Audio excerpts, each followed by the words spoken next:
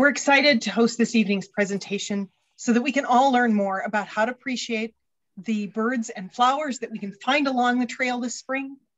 When I'm hiking, I always wish I knew more about what I see around me, and I'm looking forward to increasing that knowledge tonight. To begin, I want to acknowledge that the Superior Hiking Trail is located on the traditional, ancestral, and contemporary lands of the Anishinaabe people.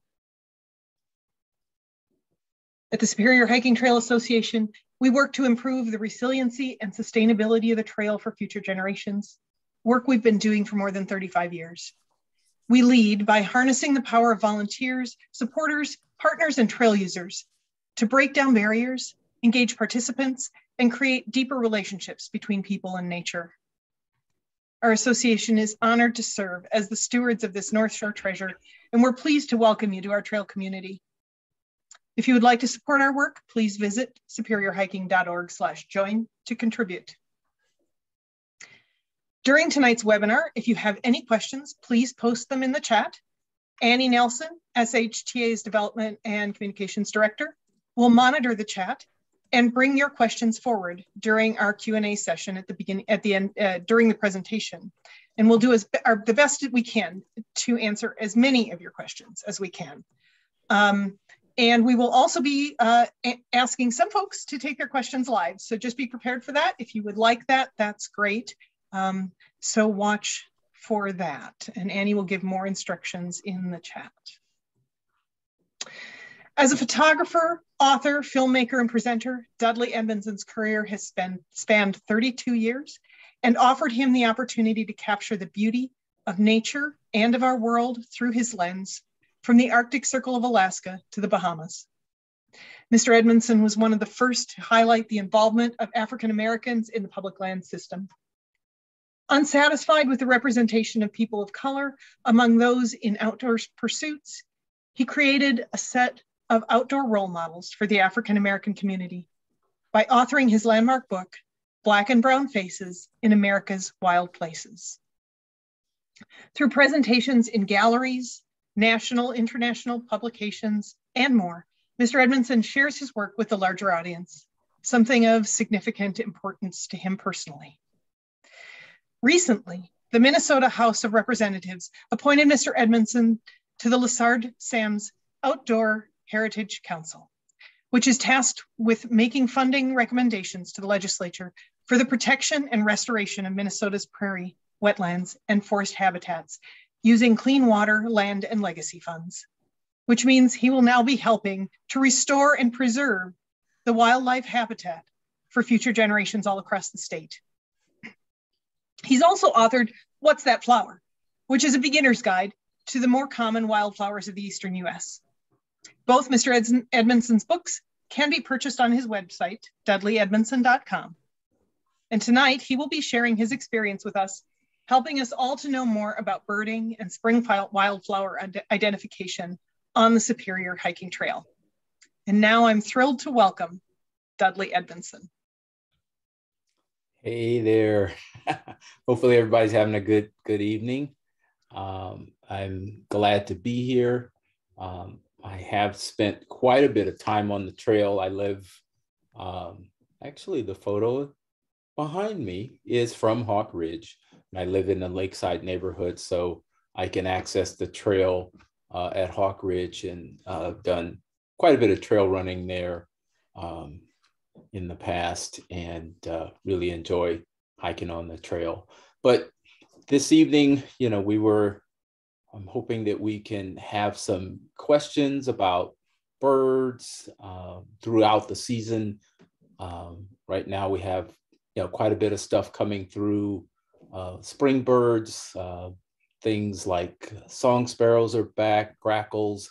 I don't know if even calling out the names of birds they sound familiar, but I mean, people know robins and blue jays and cardinals and all those kinds of things. And so a lot of that stuff is rolling back in to the Northland. But I'm hoping that people have some good questions about birds and wildflowers and things.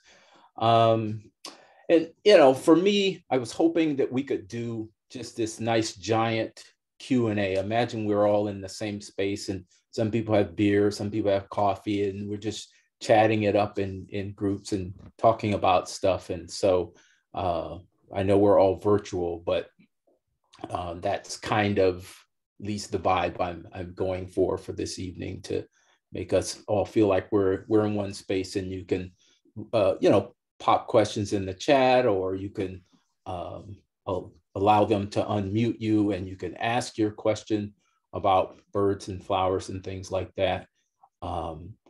So I'm going to attempt a screen share. I have two monitors going here, and I typically will end my presentations with photo or video little setups. And I'm going to attempt here to, should we do photos first or video first? Let's do photos first. I'm going to just show you a little condensed version of my career as a photographer. There'll be quite a collection of images. So I'm going to see if I can share my screen. Let's see here, play in window. Yep. So now I'm going to hit the screen share. Hopefully this will work. Uh-oh, it says host has disabled screen sharing. So I'm locked out. Let's see, maybe we can fix that here. Yep, it says host disabled participants screen sharing. So I must not be considered a host because it's calling me a participant. So yeah, I am change that. Sorry, Dudley, I did have this set to allow you to screen share. So I will go back in and see what I can do. So okay. Well, maybe, in the meantime, maybe there's a question or two that can be asked. Yeah, exactly. That's what I was thinking. Maybe folks have questions about, particularly about, spring birds, because it's maybe a little early for flowers, for spring flowers yet, but there's certainly lots of birds coming back in every day. There are just new birds. Today I saw a bird called a yellow-shafted flicker, which is definitely a migrant, and it's the first one I've seen this year. I was walking to the post office here in Lakeside and saw one in a tree. But I mean, I don't know if folks know, but many birds will move at night, or most land birds do move at night. And so like every morning you can have a different set of birds than the day before. Sometimes your yard becomes an airport, and sometimes it's a sort of a landing spot. So depending on a lot of times during migration, if you go outside and you see birds feverishly feeding in the grass and on the ground, like in the evenings, those birds are going to take flight that night. If you wake up in the morning and the ground is covered with birds, those birds have flown all night and now they're in your yard feeding. So your yard can be a departure or a flight place, depending on what time of day you see the birds. I thought I saw did I see a question pop in there? We sure do. We have a question from Skasties. Sorry if I'm mispronouncing that. Is there a bird that is on the SHT, but that you haven't seen that you'd love to see this spring? This spring. Well, the bird I've been chasing actually for years is still a bird called an American three-toed woodpecker. Some people may have heard that I am searching that bird, and I would imagine there are parts of the SHT where that bird can be found, particularly probably further up the shore. I have seen blackback woodpecker on the trail, but yeah, I don't know if there's a particular bird that I would love to see. I mean, to me, all birds are interesting and fascinating to watch. Lately, I've been thinking a lot about birds that show up just a little early that normally feed on things like insects and maybe fruit. I wonder what those birds are doing for food as they're waiting for those kinds of things to become available. It'd be fascinating to figure out what is a hummingbird shows up a few days early and there's no nectar. What is he going to do? Is he going to drink a Pepsi to get some sugar, or what's he going to do? But yeah, I don't know if I have a particular bird. There's so many species of sparrows and thrushes and things. I'm thinking particularly about the section of the trail that's in my neighborhood. I fat bike it or I trail run it, and oftentimes you're in there and you're hearing all kinds of amazing birds. And what I find is that you can be birding both by ear and by sight, so you can actually be paying attention to two birds at once. So it's like you can be in an area and you're looking at a bird, but then you hear another bird about 20 yards away. And so it's like, oh, there's a white-throated sparrow over there, but I'm looking at a mourning warbler, something like that. So, so do we have any other questions? We do. I wanted to start though with a request from the audience. Barbara, the other issue is that it's not showing just Dudley, it's showing all three of us, and they were hoping we could put it on speaker view. All right, just a moment. And then the next question we have is if you could describe how to take a good landscape photo. Well, my philosophy about photography has come to where you go out with the greatest intentions and you try, to put yourself in the best place possible to get a great shot. And maybe it happens, maybe it doesn't. But I'd say the very first thing that I would suggest is that you work with sunrise and sunset, those couple of hours on either side of that. Doing landscape photography in the middle of the day is probably not, particularly if it's a sunny, cloudless day, is probably not going to get as great a photo as you would a few hours after the sun rises or a few hours before the sun sets. You get long shadows, you get really warm tones. Even probably the photo behind me was probably taken more like probably in the afternoon. You can see the sun on Lake Superior over my shoulder.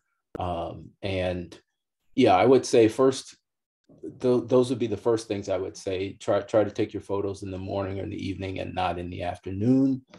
I would also suggest that you have something sort of anchoring the landscape frame where you have say something in the foreground. I mean, even if folks can still see me, imagine I'm a tree. So there's something large in the foreground, and then you have the scene going out behind me. So I tend to, a lot of times I will take photos that way using the rule of thirds, where you'll have something not in the center of the screen, but something off to either side of the screen or in one of the corners. I'm sorry, it's not screen, but in the frame. And that kind of thing is good to have different, to have some depth in your photo. So you're having bigger things in the foreground and smaller things in the background.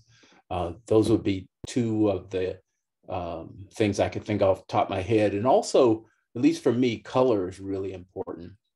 I like really vibrant tones, and the more color you can get in a shot, let's say it's an autumn shot, that would be helpful. But I'd say those probably be the three things I would suggest: taking photos in the morning and the evening, having different size things in your frame. You might have a rock or a tree in the foreground and other things in the background, and then trying to make sure that, you know, you get as much colorful whatever things in that shot.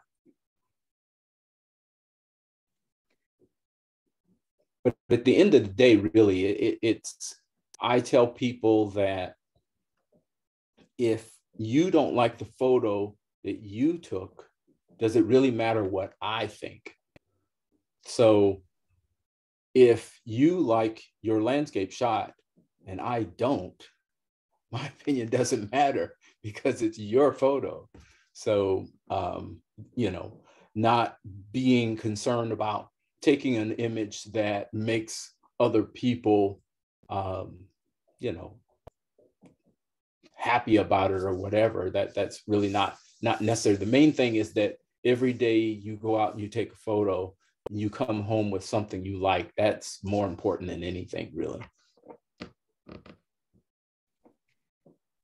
You should also have screen share ability now. Okay. So should we do this short video of photography, and then we'll come back to some questions. So I'm going to pop that button and look at that. There it is. Okay, excellent. So I'm going to say share.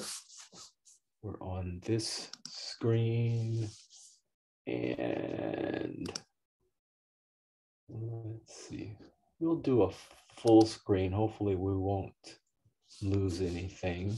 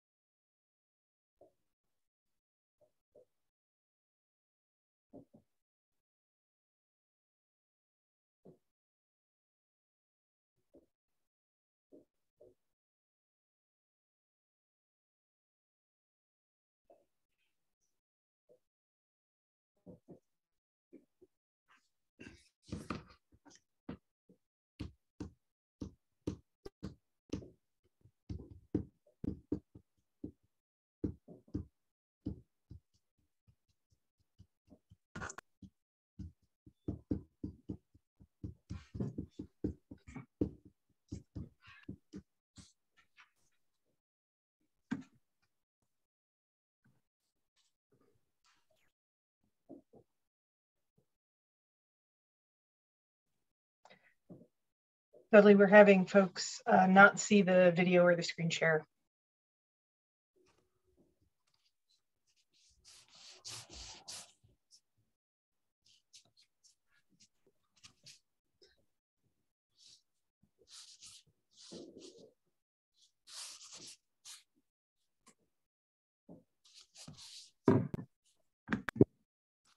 Oops, sorry. Are people able to see the slide? Were people able, no one's able to see it? No one is able to see it at this point. Okay. Okay, let's do that again. Sorry. We'll go back.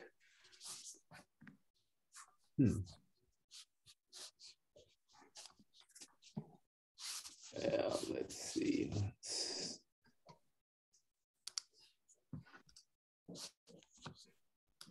Let's see if it'll do it this time.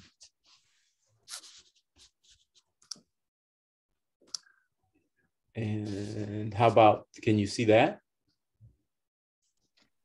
I've got a black screen. No. Black screen again. Let's see here.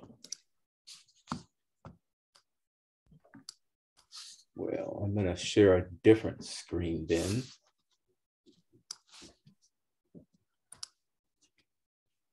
Share this screen. Hopefully this won't screw things up too bad. Can you see that? Yes. Okay.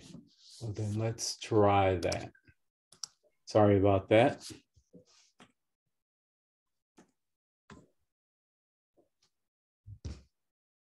Watching a different thing now.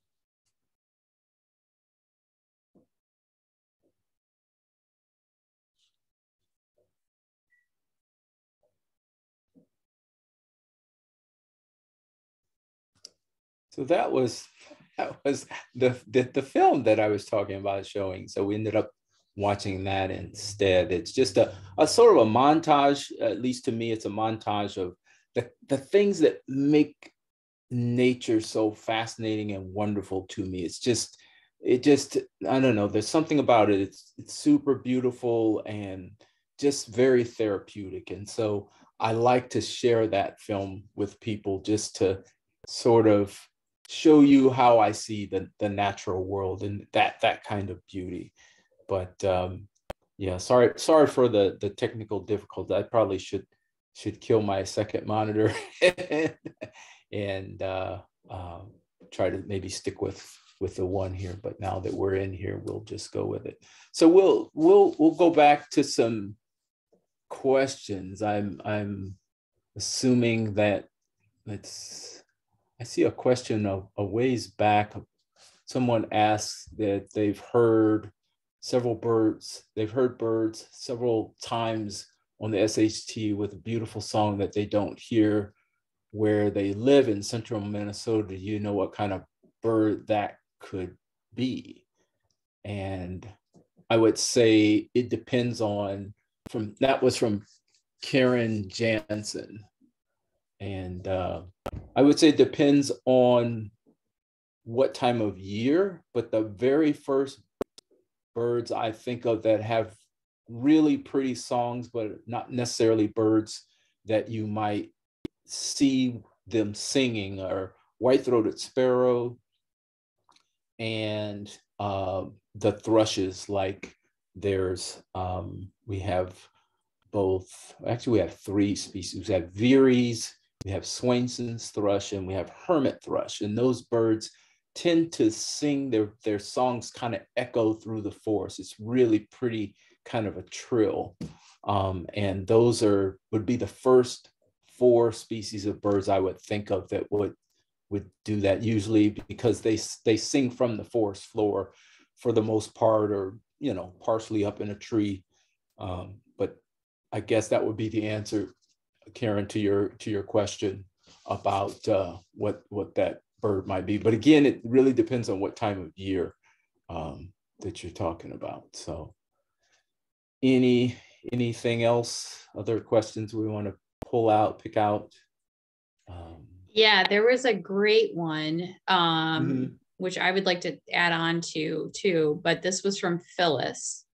And she Mm-hmm. was asking, what tools do you recommend for a beginning bird watcher? Specific book, easy to carry or pack binoculars, best time of day or time of year to start out? And then I have one follow-up question related to that afterward.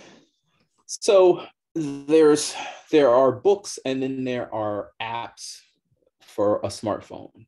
And I'll start with the apps. The probably the best app, if you have a smartphone, doesn't matter whether it's Android or Apple, but it would be the Merlin ID app is really good. It allows you to basically choose the colors, the most prominent colors on the bird, the physical size that you're guessing that the bird is, and whether the bird was on the ground or in a tree, that kind of thing. And then you put that information in, and then it will determine whether, it'll actually kick back a few possible species, and then you can select from that, and then it'll ask you to confirm that was the bird that you saw. So that is a good identification tool that's digital.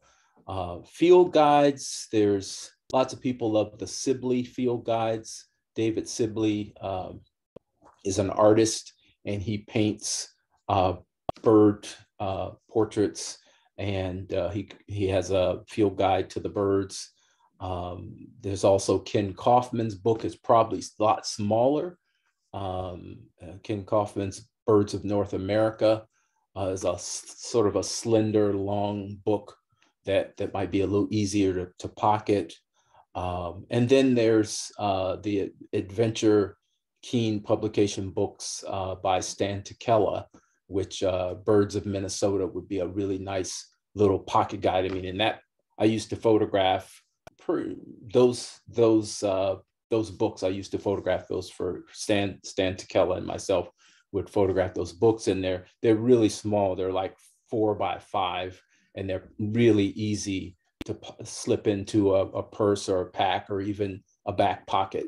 But they're going to have really common birds in them, like the kind of birds. I always think of that field guide as, this guide is got the kind of birds you would see while you're standing at your kitchen sink washing dishes and looking out into your backyard. That's what kind of guide that is. It's a more of a backyard thing. Blue jays, cardinals, chickadees, those kinds of things. So those would be my suggestions for identification tools. As far as binoculars, I would probably lean towards Nikon's. They have a 8x42. I forgot what it's called. I think it's called the Monarch. Those are good. And then Eagle Optics, which is now Vortex, I want to say. They pretty much anything Vortex, as far as their binoculars go, they're going to be good and budget friendly, because no one wants to drop $5,000 on a pair of binoculars and then discover, you know what, I don't like birding as much as I thought I did. Now what? So buying some Vortex or Nikon binoculars would probably be good. And I would say 8x30 or 8x42 would probably be your best sizes. So we'll do some more questions. Yeah, the follow-up question I had to that is, whenever I go out on the trail and I hear a beautiful bird call, you know, especially when I'm out for like a multi-day backpacking trip, by the time I get home and I start going through like the National Audubon app, trying to remember their bird call, I have no chance of, I learned a bunch of good bird calls, but it's very hard to. So do you have any recommendations for how we actually hear a beautiful bird on trail and go home and actually identify what that bird was? Yeah, the first thing I would suggest is the technology angle again, where you would take your phone. A lot of phones have a voice memo or some kind of recording app in them. I have a friend, a retired professor friend, who oftentimes will send me recordings of birds he heard while he was out hiking, and he'll say, what was this, what is that? And so just taking your phone and recording that, but also that Merlin ID app would really help a lot in that particular situation. Having the Merlin ID, I think it's by Cornell and Cornell University Bird Lab, I believe it is, and it would have, you know, the ability to, if you could give it, a little bit of information, again, the dominant colors, the physical size of the bird, and then whether you saw it on the ground or in a tree, and it might be able to help you. But I would say a combination of that and trying your best to get a recording of that bird would help a lot. And then you could send it to me and I could tell you what it was, most likely. Yeah.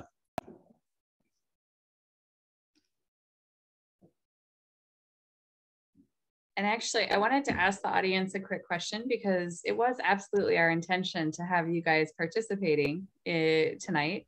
And I think maybe with the webinar format, we're not able to, you guys aren't able to raise your hands. So,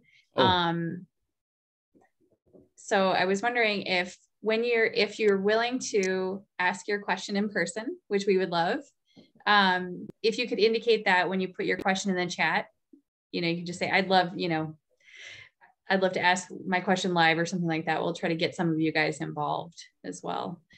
Because we're not seeing any raised hands in the bar, and I'm sure some of you would love to ask a question in person. So, oh, you can. Okay, you guys do have the ability to raise your hands for some reason. Okay, so I guess, never mind. I guess people are just asking in the chat. Next question we had for you is, what bird do new birders most commonly misidentify? Good question. I would say probably birds of prey are commonly misidentified. People because and a lot of it's because they have ages of development, particularly, like, let's say, for instance, let's take, for example, bald eagle has 5 years of development from the nest to being a white-head, white-tailed bird. And so a lot of times people want to call it a golden eagle because it doesn't have a white head or white tail. And then sometimes people might misidentify, like maybe thinking of a turkey vulture and thinking that, that it's something else. But birds of prey, I think, are commonly misidentified.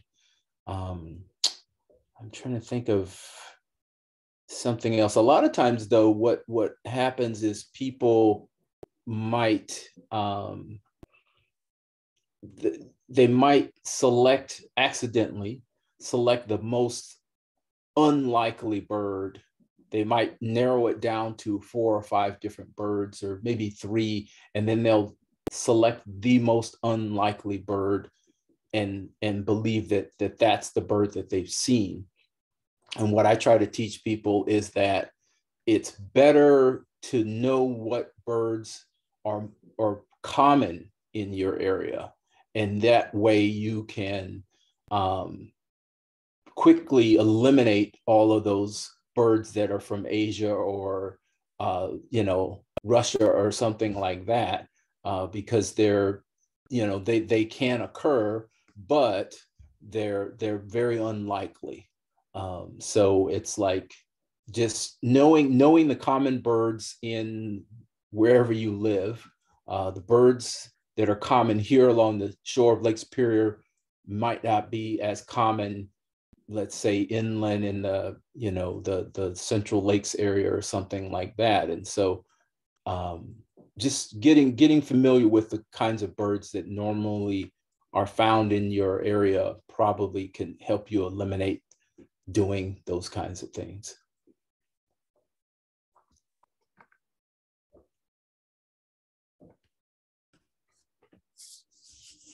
Okay, the next question we have from the audience is, are you worried about avian influenza at all in birds on the trail?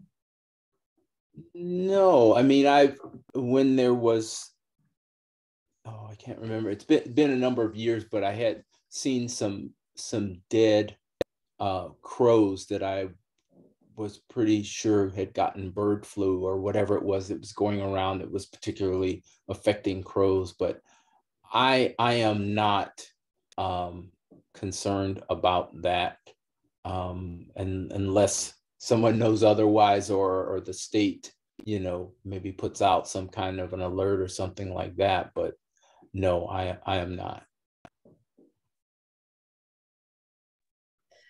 And Barbara, we do have our first question from the audience. Can we bring Carol Ann into the conversation?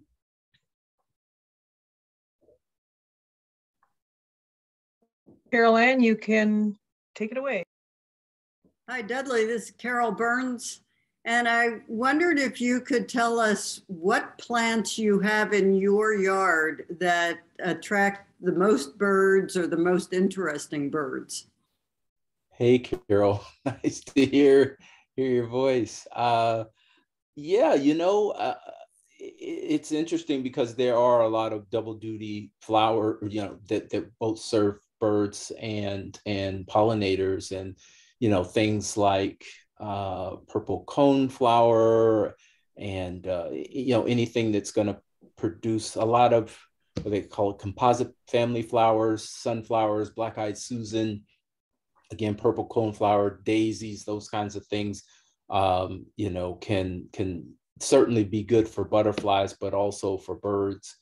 Anything that produces, trying to think of the plant that, let's see, because you get American goldfinch that uses the thistle of like tall woodland sunflower to line its nest. But that flower, before it goes to seed, serves pollinators, butterflies. The monarchs that everybody's familiar with. But I mean, just about anything. Cabbage butterflies, painted ladies, all the crescents and things that we have, smaller butterflies that come through. But yeah, having a nice native plant garden can really be beneficial to both birds and butterflies. Of course, milkweed's another good one. So any of those are really good. Thanks for the question. Ask another one, I'll ask it. I hear Tom in the background. Hey, wait, can I ask one under Carol's name? Go for it, Tom. Go. Okay, I'm still here. Okay, Dudley. Yes, sir. I know from some of your emails that you and I exchanged that there are rules about feeding bald eagles and maybe other raptors. I've never heard of such rules. Not that I do that particular act. Is that something you can talk about? You can't do something to attract bald eagles? Well, yeah, I mean, certainly, bald eagles are, for the most part, most of our birds, whether they're raptors or passerines, are protected by federal law. But bald eagle in particular is definitely a huge no-no. You can't bait them, put things out for them. It's the national bird. But yeah, there are prison sentences related to engaging our national bird, with even harassing them at the nest or feeding them or any of those kinds of things. But generally speaking, I mean, all birds are protected, should be if they're not, but pretty much all passerines and raptors are protected by federal law, and you really don't want to be putting anything out for them. But you certainly with songbirds, obviously there's no law against filling up, sunflower seed feeders and thistle feeders. I've got common red poles still coming to my yard, but in the last few days, there've been an increase in dark-eyed juncos and song sparrows that are starting to roll through. Again, these birds are moving at night, and they magically appear the next morning in your yard, and may not have been there the day before. But yeah, do not intentionally feed bald eagles. You might go to jail or prison. And Karen would like to know what your favorite bird is and why. It's hard to pick a favorite bird. I mean, probably one of my favorite birds is a bird you don't find around here, and I love it for its song. It's a bird called a varied thrush. So we have Swainson's thrush, hermit thrush, and veery. But also in that same group of thrushes, of course, there's the American robin and bluebirds. They're all of those species are thrushes. But the varied thrush is a bird you find out west, Washington State, Oregon, probably California. And it just has this beautiful song. There's something about thrushes. They sing in the forest and you don't see them. You just hear this beautiful echoing sound coming through the forest. And for me, varied thrush, it's hard to describe, but it sounds like a distant soccer game in terms of you hear the whistle that blows like from a coach or a referee or something like that. And so it sounds like, I don't know why, it sounds like a game, a soccer game that's being played about a quarter of a mile away or something like that. But my other favorite thrush is probably wood thrush for the exact same reason. The wood thrush, if you get a chance to Google wood thrush and listen to that bird's song, it might be the most beautiful thing you've ever heard. Wood thrush are amazing. Again, you're not going to find them here in northern Minnesota. You might find them certainly in southern Minnesota, but they're the places they're more common would be the Midwest, Indiana, Ohio, Illinois. You're gonna find them. They're more of a deciduous forest bird, so as opposed to coniferous with, here we have mixed forest, but you're more likely to find them in a maple oak forest than you would in a white birch, pine forest like what we have around here. But listen to wood thrush. It is absolutely gorgeous. And did you say it's the Swainson's thrush that we have up here along the SHT? Yeah, we have Swainson's, veery, and hermit thrush. But I would say probably the Swainson's is the most common. And again, these are birds that they walk on the ground, kind of like a robin. Well, they're all related. Robin the Latin name is Turdus migratoris, but I don't know for sure if those three species are in the Turdus genus.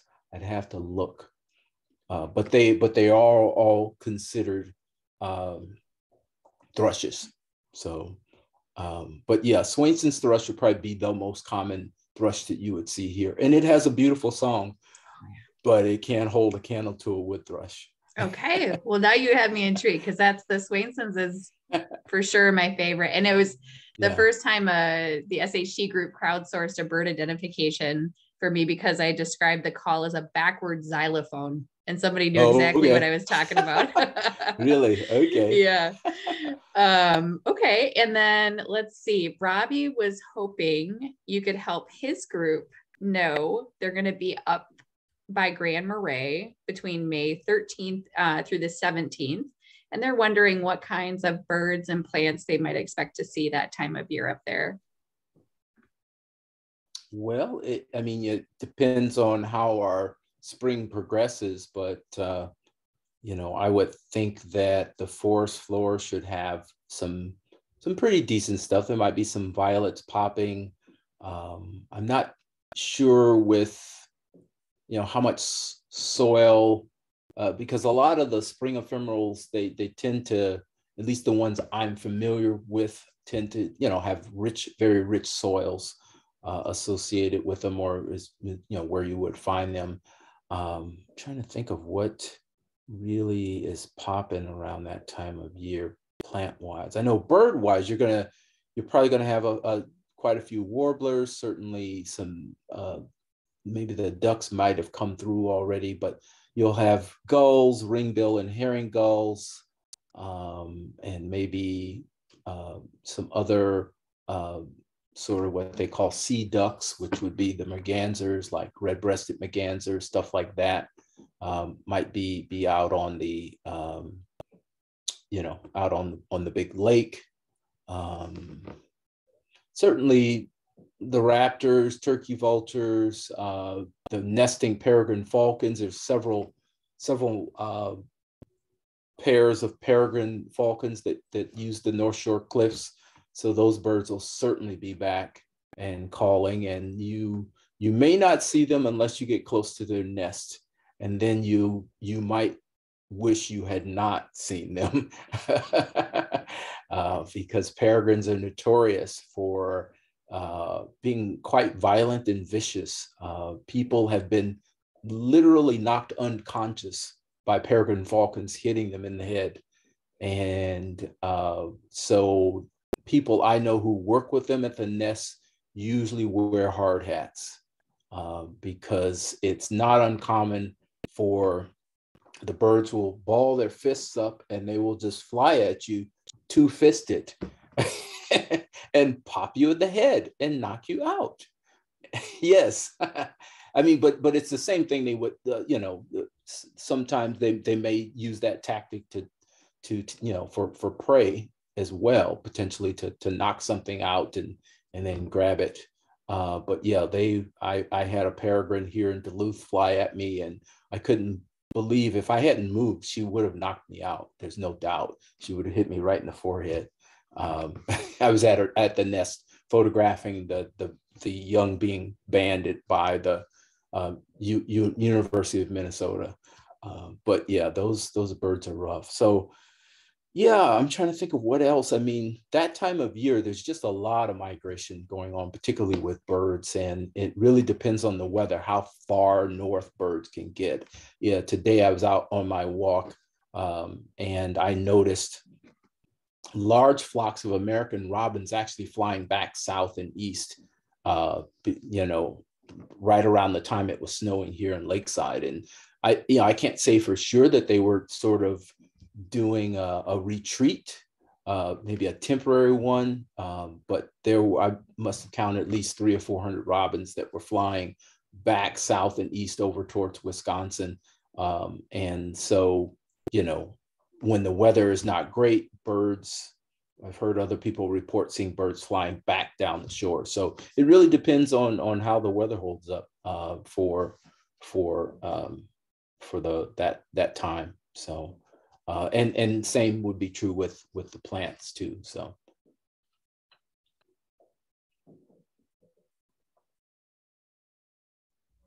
And then Lisa was wondering if the Birders hotline is still active.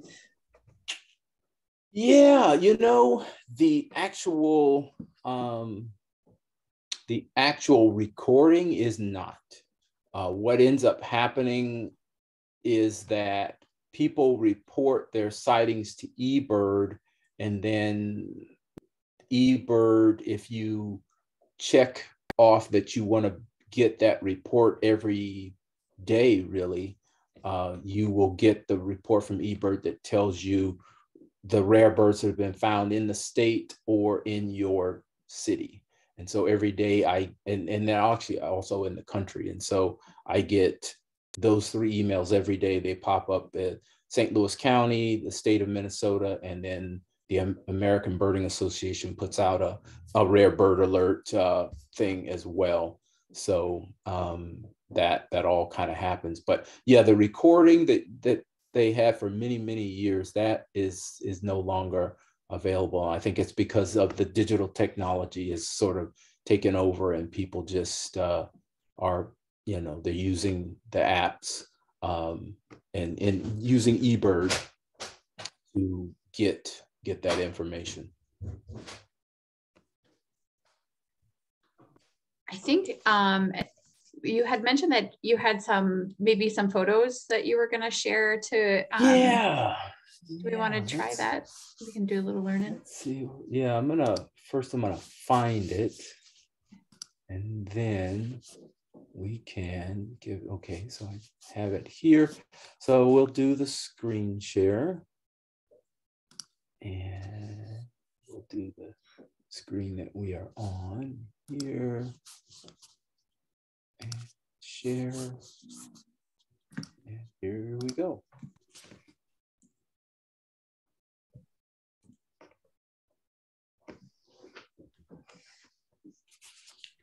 And I think, would you mind just speaking a little bit about the species we're seeing as we're watching? Yeah, this is from my garden, just some flowers. I'll point out birds as we get to them. I can't remember how many, if any, birds are in here.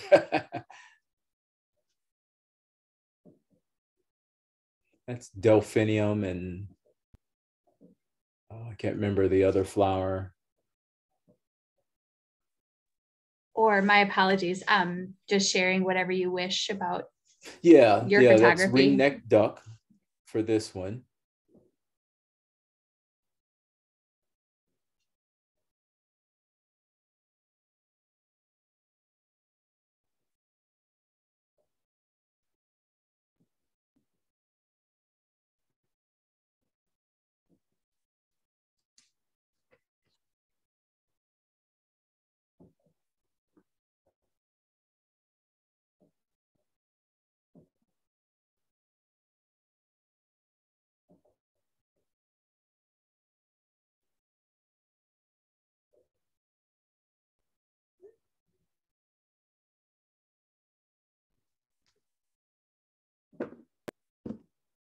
Great gray owl.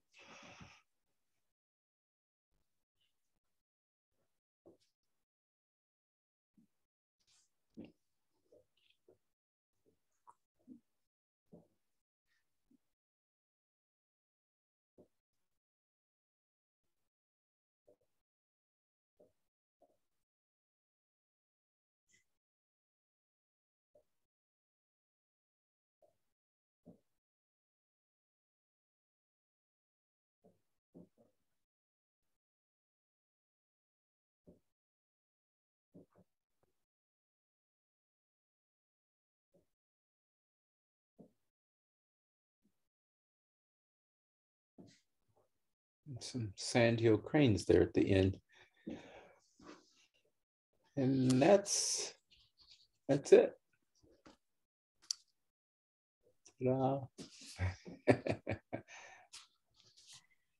Thank you. Yeah. And we do have more questions if you're. Yeah, great. Okay. So I think the person who asked about the bird hotline had a follow-up question as well. If there are any informal birder outings happening in the Duluth area currently, or I suppose for the group anywhere along the SHT. Yeah, it's a good question. And I know Laura Erickson had led some bird, like Saturday morning bird hikes, but it's been a number of years.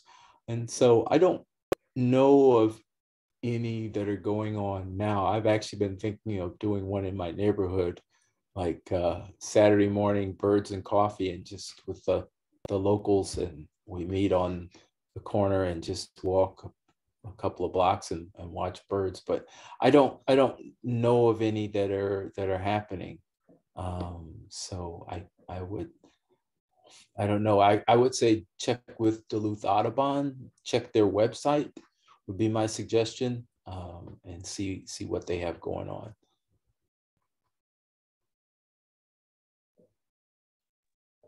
And then switching over to some wildflower, Phyllis was Lisa was hoping to know what your favorite spring ephemeral that can be located along the SHT in the Duluth area is. Yeah, you know, I think of them as such, and it'd probably be the trout lily, probably should be something you'd be able to find. And you know, maybe even some, I don't know, I guess I don't think large flower trillium is one, but I'm just thinking like the best place I can think of would be to probably be like in Jay Cook State Park is probably some of the best areas I can think of to find spring ephemerals around here. I'm trying to think of other places because I'm just thinking about the soil. Maybe Magny Snively. I'm sure there's probably a lot of really great stuff in Magny Snively Park. Yeah, that's probably actually closer and better. The Skyline, what is it? West Skyline, that area off of Midway Road where you drive Skyline Parkway there, I would say would be a really good place to find spring ephemerals in the Duluth area.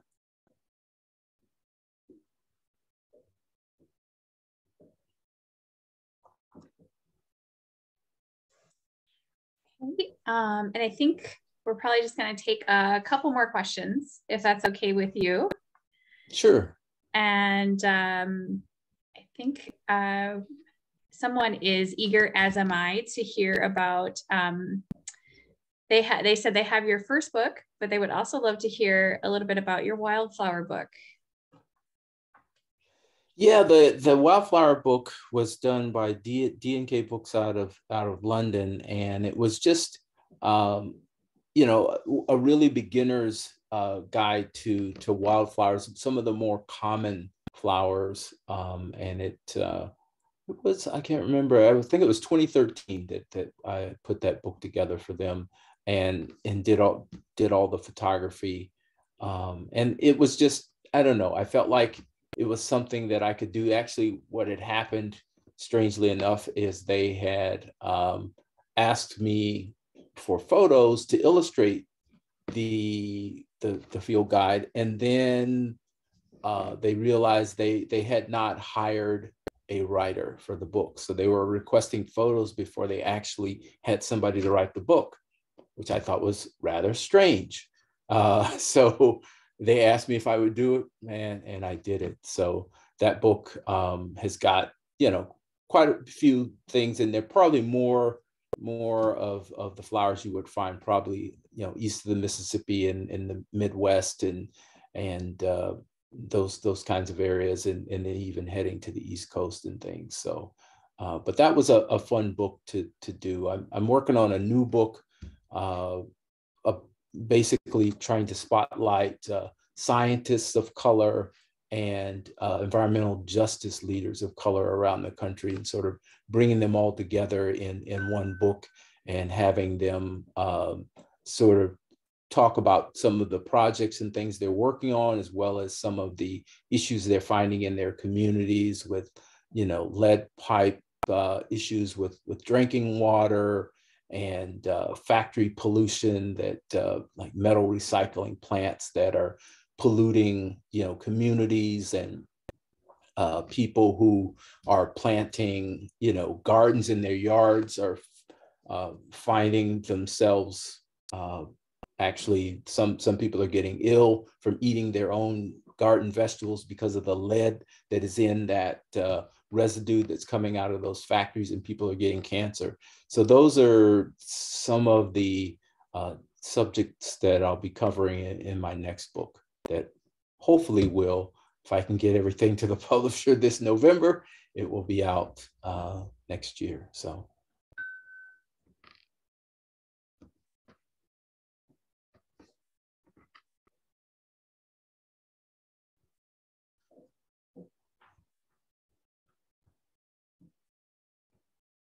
Do you have one more question? Yes, I think we do. And I was hoping we could end it with something kind of weird and fun, which is Sure. A discussion about the parasitic plants we see along the SHT. Yeah. So my favorite one, I think, is called the corpse plant, which looks like the skeleton fingers growing out of the ground. Can you talk a little bit about what those plants are and how they're different from the other things that we see out there? Yeah, I guess I'm not that familiar with those really, but I'm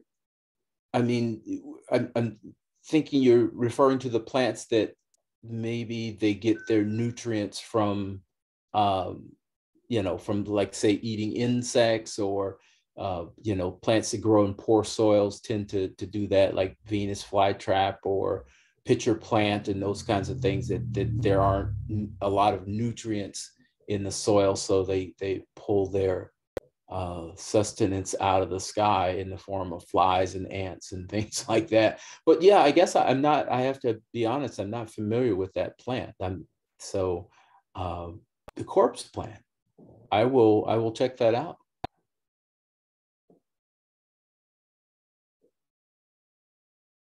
I see lots of things in the chat, but yeah. Just a thank you for a wonderful discussion.